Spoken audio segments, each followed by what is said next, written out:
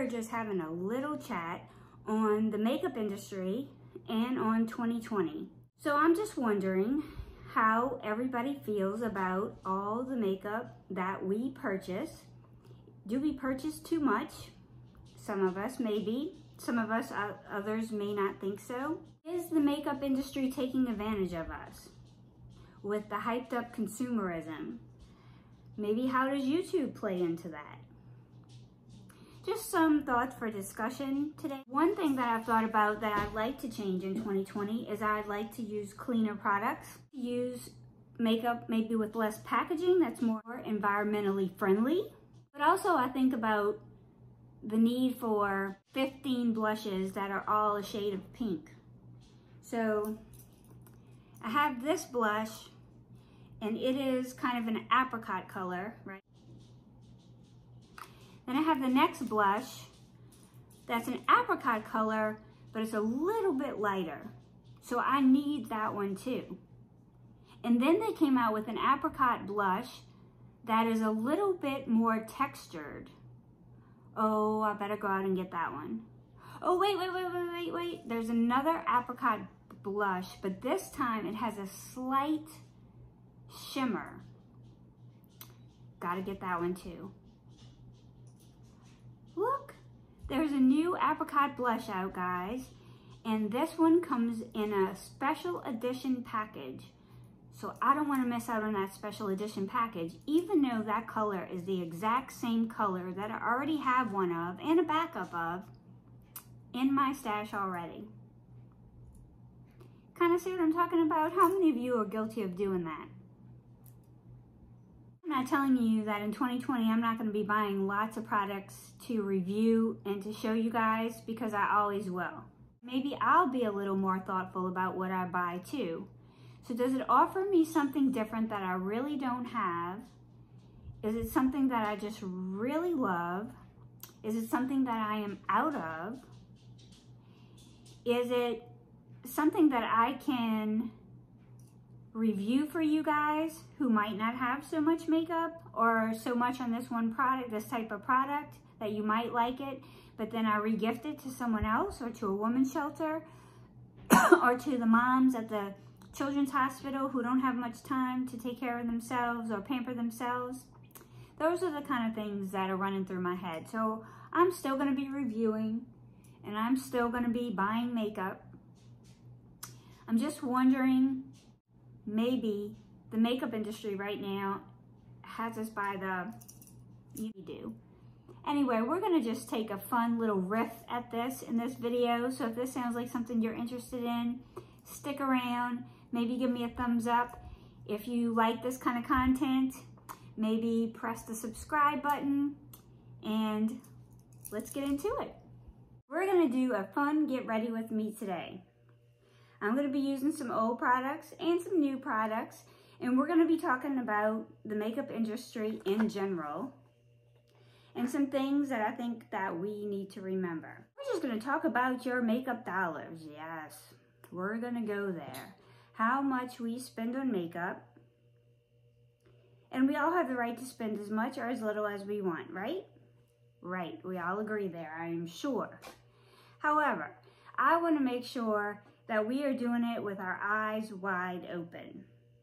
We can only let the makeup industry take advantage of us if we let it. So one thing that I see them do. So we have these beautiful Dose of Color Baked Brown eyeshadows, right?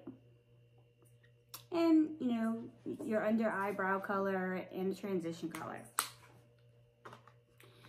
So we see this, and we buy this, and we love this. So it's going to take us a while to hit pan on these, and we're enjoying them. And then something new comes out, same colors, except now it's in this shiny pink package, and it is just dropped at Ulta. So we buy it. So now We have 2 of all these colors of browns. Well, one of them was 1/18 of a millimeter different in color. Oh, okay. So we needed both of these. Okay. So next week, just got my new paycheck. I'm going to the bank to deposit it, and then I get a ding on my phone. Guess what? They just came out with these beautiful brown colors.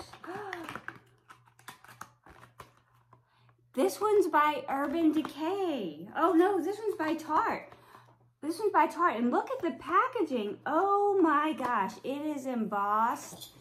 Oh, it's so shiny. I love this packaging. I have to have this. Well, I'm only gonna put some of my money in the bank this week because now I have these beautiful brown colors. Oh, well, no, I haven't used up all of these. No, I've only used this one twice. But the box, look at the packaging. And it's by Tarte. Oh, I have to have it. It's been on 17 videos. Everybody is talking about it on YouTube. I love it. Next week, I'm going to the bank. Just got paid.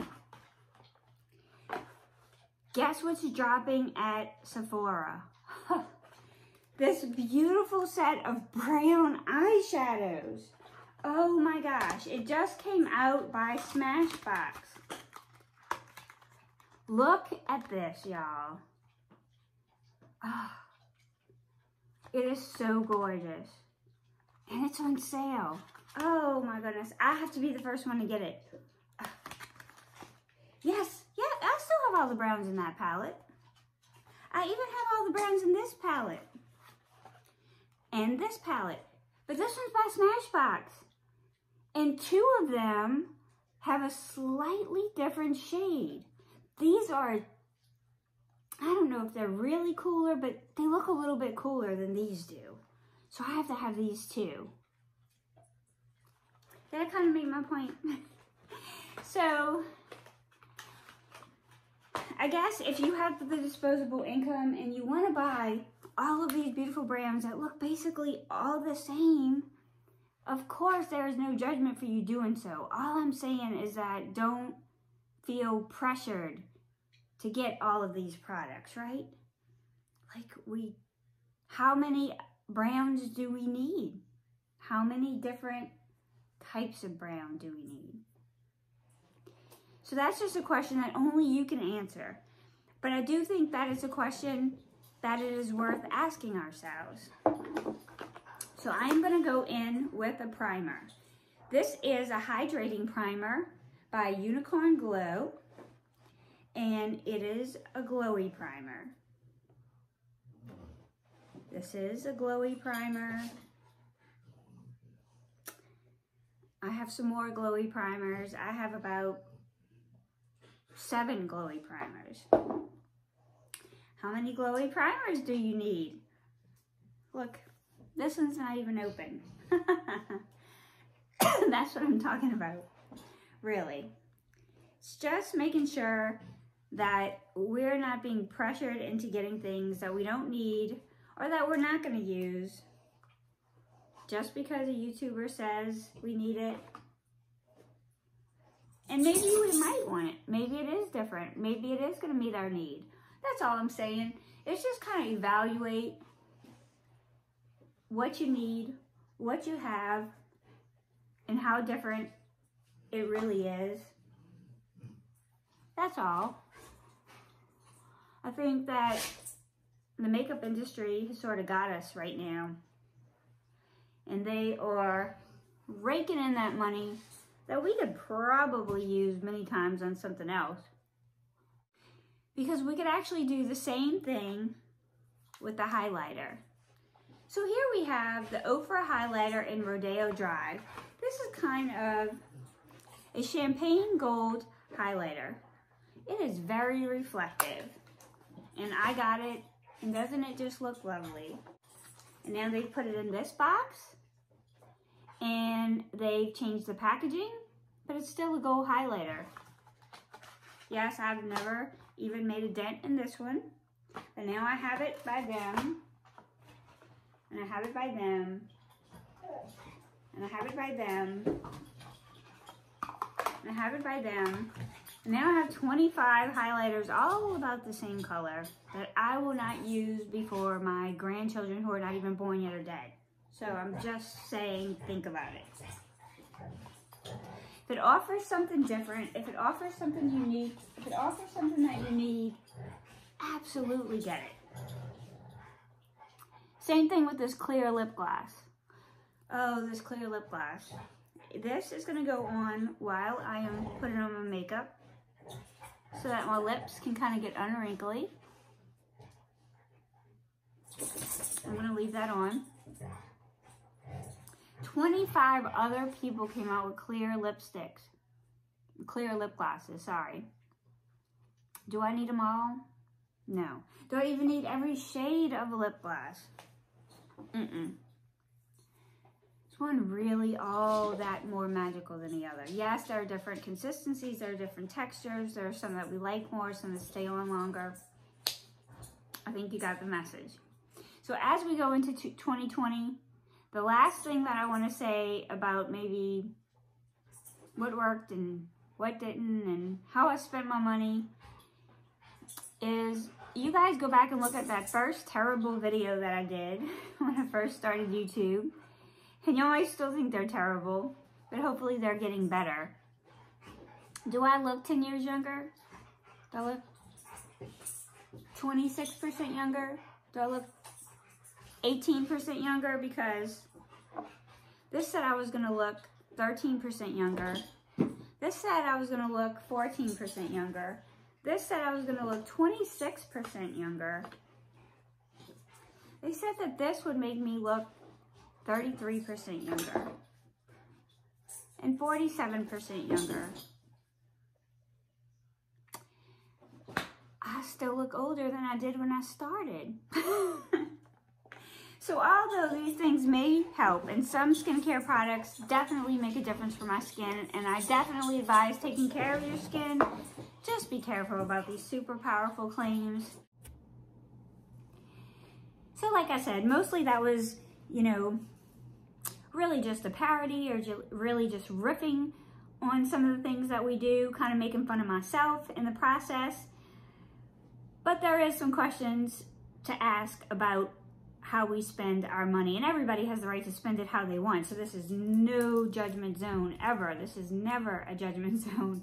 It's just kind of an introspective look at what we buy and how much we buy, and maybe just causing us to take a pause before we make a purchase. Like maybe I'll put it in my cart and then I won't check out until the next day. Like I'll sleep on that decision, right? Like they say that we should do with major decisions, but because makeup buying, even in small quantities, I buy so much that it all adds up, that maybe I'll sleep on those decisions and say, is this something that people really want to see? Is this something that's a little bit different? Am I saving them money? Am I bringing them more value? Am I showing them something that's new, innovative, or something that really does something for their skin or their pores or aging skin? You know, just be a little more selective in my purchases. But we'll still be reviewing, and I'll still be here all the time looking at all this fun stuff to play in because I enjoy it. So part of it is just spending money on a hobby that I enjoy, just like if I was going to watch movies or spending money on dinner or any of those other things. So until the next video, I'm out.